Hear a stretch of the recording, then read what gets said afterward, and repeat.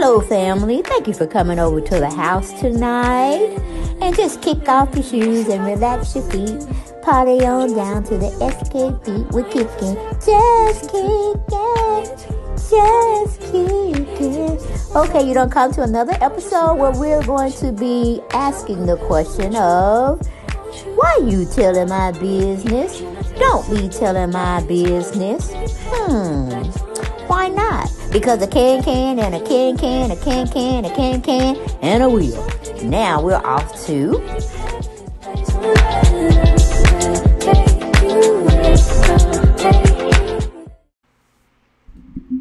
Hello everyone, and thank you for coming back to the channel. Yes, Deb Chanel's 4 Days World, and we're going to get right on into what do you call it? The Season 9, Episode 2. It was called The Beauty Shop. And today's episode mostly really catered to Dr. Heavenly and what she was doing. Big things. New career. Being the owner of a beauty salon shop.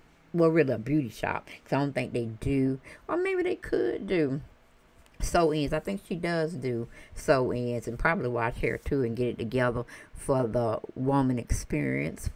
A women experience of, getting their hair taken care of. So she's like a one-stop shop. And the episode mostly was featured around her and a little bit of the other cast members. But this one right here, Nyla, child, she thinks she got it all. She thinks she is the it factor. And I was so glad that nanny, because at first I thought it was maybe a family member taking care of her kids. But as it went on, I got the impression that she was just a help, in other words. And I'm like, okay, all right. I wouldn't fix no full course dinner for them just to break it to them that you wanted to leave, that you wanted to go to Texas and be with your family. And leave this career thing behind you. So I guess you made enough money over here in the States. Now she want to go leave. Or no, she's not. She's still in the States. She's going to be going back home to Houston, Texas, I think. Is what I got the gist of that conversation. But poor Nyla and her husband, they were looking like, oh, no, you did. Oh, no, you didn't give us but a minute's notice. Are you kidding me? Because at first, Nyla told her husband, I guess she wants a raise. And I said, I hope you're paying her real good. Like maybe $20 an hour to be watching your kids. Okay? Because they seem like they're a handful. So, they had a showed a little part about, they were telling the kids that she was no longer going to be with them. And the little boy was just like, somewhat sad. And then he was like, okay, who's the new one? Which I thought was a shame and a scandal. But yeah, Nyla was pretty much like, you can't leave us. What are we going to do? And I'm like, girl, was the nanny there to pull the baby out your behind or belly or JJ? Was she there to do that? Okay, well, she wasn't, then yes, you can do without her. It's called putting on your mother's hat, your mommy's hat, however you see yourself to your kids, and making sure they're taken care of. That's a mother's job. Now, will you have to give up your influencing job that you do on YouTube by sampling name brand clothes and giving it a thumbs up or a thumbs down, whatever? You're going to have to make that do with, surround that around your kids' time. Because why did you have 2 kids if you weren't going to be in their life? And you just want to be a part-time something. I don't know, because your husband, he got to be out there working. He's a doctor. He can make it do what it would do. And actually, you can be a housewife and do this influencer thing on the side. It's not that hard. Most women who are in the YouTubing or podcasting or whatever, being an influencer, you just have to make it do what it do. But she was just trying to make the nanny feel some kind of way for the negative. I'm like, shit, I wouldn't have made no dinner. If it was dinner that I had to make as one of my chores, then it would have been simple. And then I would just went on about my business. Because believe it or not, the kids will adapt. They will move on. It's almost like when they go to school, they have to leave first grade to get to second grade. They don't want to do it. But then once they get in there, they get acclimated with the situation. Then they are all the way in. You know what I'm saying? They ain't missing no points or anything.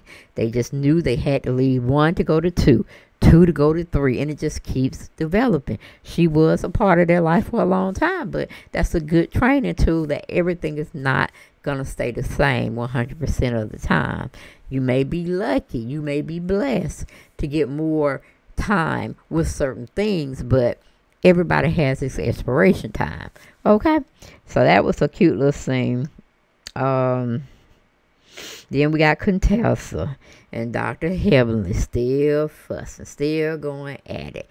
And to me, it seems like Contessa's been a little bit more dramatic and emotional than Dr. Heavenly. Dr. Heavenly don't have patience. She can listen to you full-fledged. She can offer her advice and whatnot, but she's not the one to keep saying the same thing over and over about the problems you're having in your marriage, Contessa. So to me, it's like you need to get it together. Either you're gonna be the woman that your man wants you to be, or you're not. It's okay. You can survive. You can be a divorcee. It's not that bad of a deal if you wanting your peace of mind. Okay. A peace of mind can make you do strange things, okay? But just to have that peace of mind would be the best thing for you. It's not going to work against you. But you don't need to be with somebody that's tearing you down mentally. You see what I'm saying? So I get heavily on that front. Contessa just pretty much want to talk a good game, but don't want to follow through. Because she's scared of raising 3 kids by herself. But then on the same token, when it's his time to keep the children, he's going to have to do it himself as well. And to tell you the truth, both of y'all are getting F's for parenting. Because y'all don't want to take the responsibility of raising the children. So basically, Contessa tells Toya that Heavenly has definitely been talking about her over on her YouTube channel. Now, of course, Toya has brought herself over to Contessa's house while she's out there playing with her kids. Homie girl, Toya show up. Okay, nice ride. She riding in. Ooh, Lord.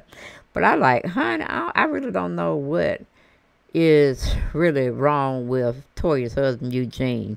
I mean, he just seems like a bump on the log. He seems very passive.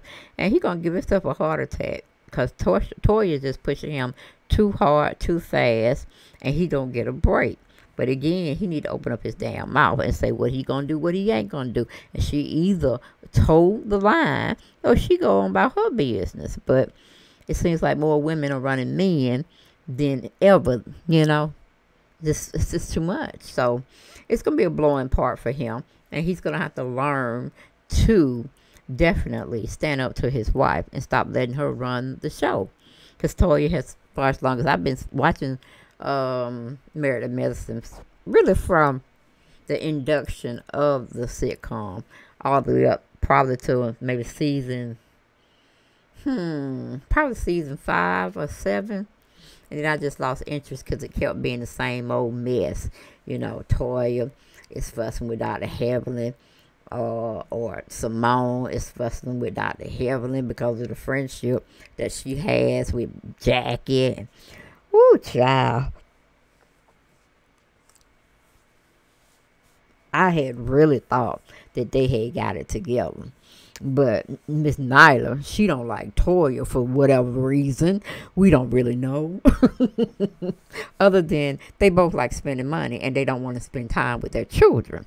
Even though Toya can definitely get out and get another job. So Mr. Eugene don't have to work so hard. But Toya, she fears work unless it's something, interesting enough to her. Other than that, she just wants to make demands. She wants to have Eugene do what he want to do, and for her and the family. But I'm like, girl, just like she, sold the house that she said was her dream house, and she had engraved all their names on the wood prior to getting covered up with more reinforcers for the beams for the house and stuff. She had them. I mean, come on, the kids got to be tired of moving. They don't have anything that's consistently the same. They need that. They need everything to go like 1, 2, 3, A, B, C. For them to have some sense of belonging. But Toya's in the frame of mind. No, I gotta make money. And if we got to get another dream house, then we just do that. But right now we leaving this house and we selling it. I'm like, girl, your children will hate you in the end. Okay? Especially if they can't go to the same school with the friends that they have already cemented as good friends, and they want to see them each and every day. Okay? So, Toya's really still worrying Eugene into the ground. I guess the brother got to have a heart attack before she says or lets up and just, be a wife and be content with what you got. But to me, it seems like Toya's trying to compete with Jackie and Heavenly, because they both have nice mansions and whatnot. Well, I call them mansions. They kind of look like mansions. But I don't know. It's just a crazy, crazy, crazy thing. Toya's still doing the same thing to Eugene after all of this time. Of course, Heavenly is running her husband, Daddy. All right. And let me see, Simone and what's his name? Simone and what is that man name? Her husband name? I can't think of the man's name. Cecil. That's what it is. Because my cousin's name is Cecil, so I try to connect it both. But yeah, Cecil and Simone is trying to still look like they working on a marriage, and they end up having a lunch date or dinner date with her son Miles, who I think is the oldest one, looking very nice. But I really thought he would have had a black woman on his shoulder, but he has an Asian woman, so he couldn't find no love for the black woman, but his heart found it for the Asian woman. And she seems to be, I'm gonna say it, she seemed to be bossy. And I'm like, okay, y'all say she being nice, but she is probably playing y'all. But that girl probably be, and she pretty much said he has more tolerance for her than she has for him. I'm like, well, girl, do you not know who you talking to? But the girl is, like I said, she's Asian, but she seems like she gets what she wants from their child. So I would have been looking at her like, what?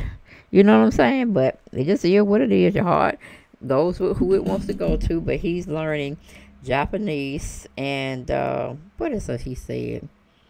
He's speaking a language, Japanese, and I think he's doing good with his physics. Hell, I don't know, because it was quite boring, the whole thing. But he's definitely trying to be in school, make somewhat good passing grades, and move on. But like I said, his girlfriend, she was trying to drop dime on him that he's not doing too well in his other subjects.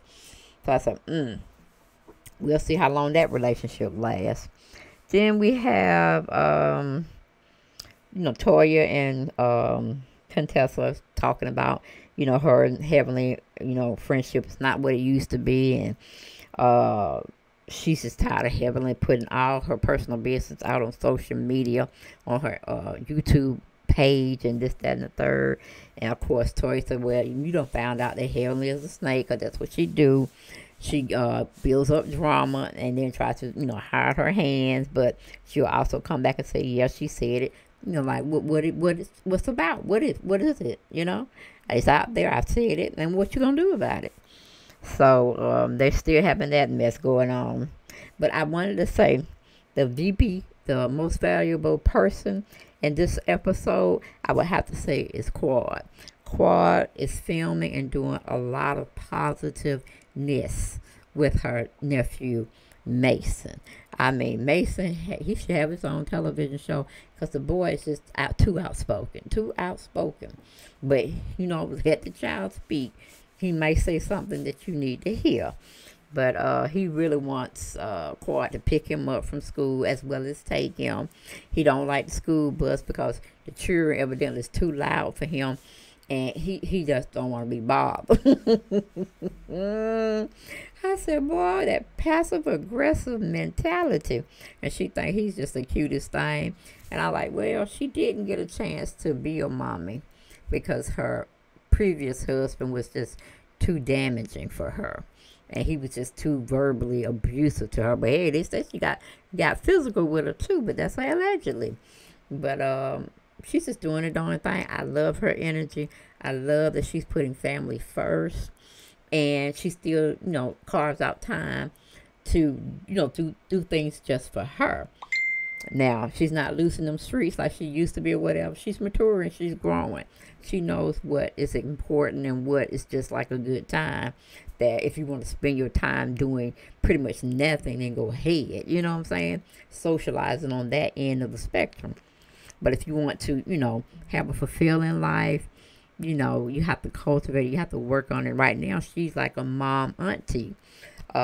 Which is a good thing. And she probably look at him like her son, even though she say nephew, because he is he's very handsome, and he's very, I don't know, he just have a good spirit about himself. He's looking like he wants to be totally honest with what he's going through, and he's using his auntie to express his feelings. Now, he probably have a good relationship with his grandmama, which is Quad, and his dad is mom. So I think he's gonna be raised real well. But I hope and pray that Quad finds a man and or a man mentor that can continue to shape and mold him as well. But hey, if not, Quad got him 10 toes down. 10 toes down, 10 fingers straight. Yeah, she got him. And that's a good little piece that I felt was really, really entertaining, how she was interacting with her nephew. Okay, then we go on where it says Heavenly get a free. Wait a minute. Oh, she goes to Dr. Jackie and ask Dr. Jackie what's wrong with her, because she had her period in two months or 2 weeks, or something like that.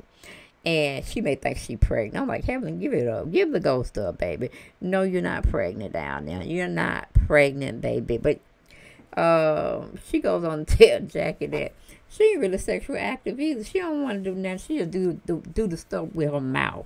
Meaning she gives head to her man. Which I'm like, Heavenly, did you really have to tell the whole world that, baby girl? Did you really have to say that? You could have alluded to the fact, but she just went out and said it, child. She gave her man head. That's what he wants. That's what he appreciates. And that's it. I'm like, Lord. Her baby girl, I hope her baby girl didn't hear that. But, because that'd be quite embarrassing. Very quite embarrassing. I couldn't even look at my mom and dad the same way if I was her.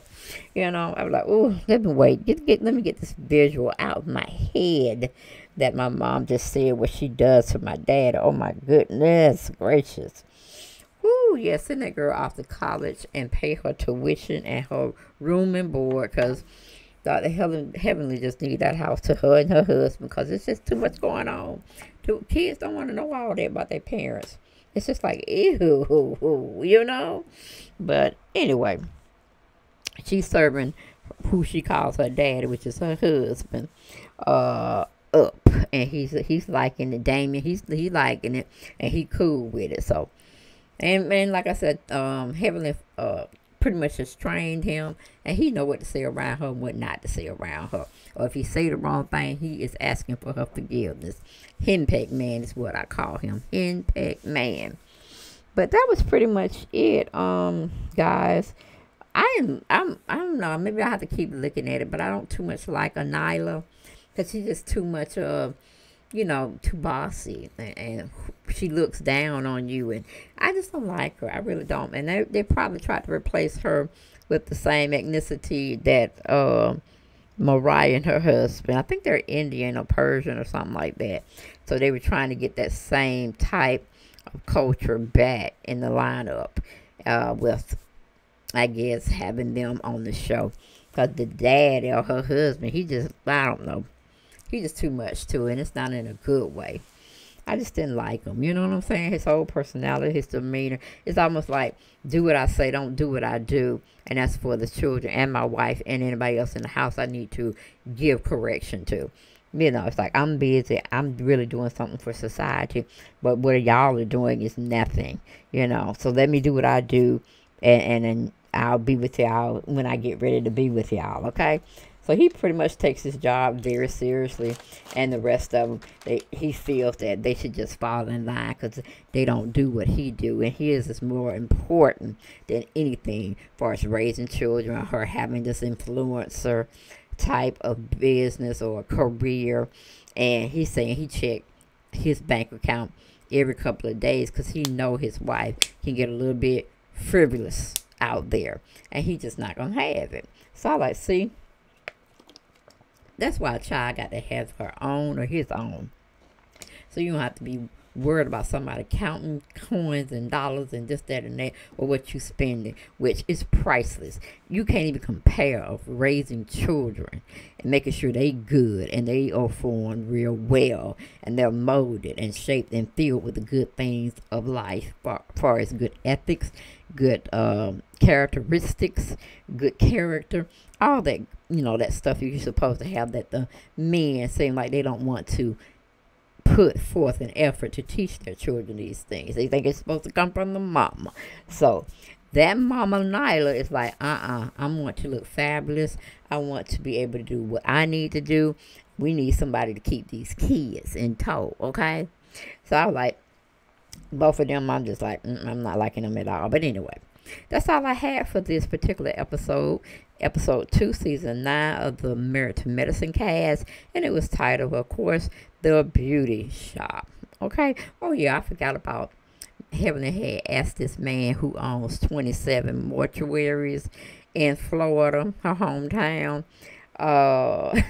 And she went in business with this guy. You talking about somebody look like they were dressed from the 60s and 70 years old that you can call Superfly Man or whatever. Ooh, his hair wasn't together, and that suit he had, it was dated. Child, that suit was dated like something out the 60s, 70s. You hear me? More so the 70s. I was like, where did he get this brother from? Where did they get this brother from? Child. That was a hot mess. That's the only thing I could say. It was a hot mess. He was a truly hot mess. But thank y'all for stopping by, seeing what Deb had to say about certain subjects, matters. And we had it on Married to Medicine. So hopefully y'all enjoyed, and I will see y'all next video. Bye-bye.